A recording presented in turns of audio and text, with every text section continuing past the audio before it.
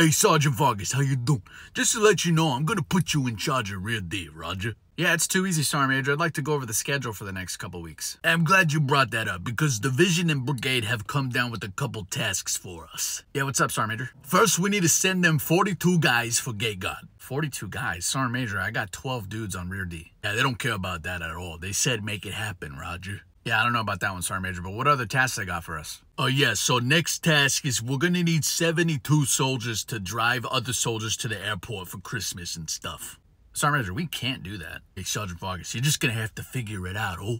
Sergeant Major, we're gonna do what we can, but I doubt we can facilitate that type of activity. What other tasks do we got? Yeah, the final task came down from 3 Corps. Is this task at least doable for the amount of people that we have back in the rear? Oh yeah, this task is way easier than the other ones, Roger.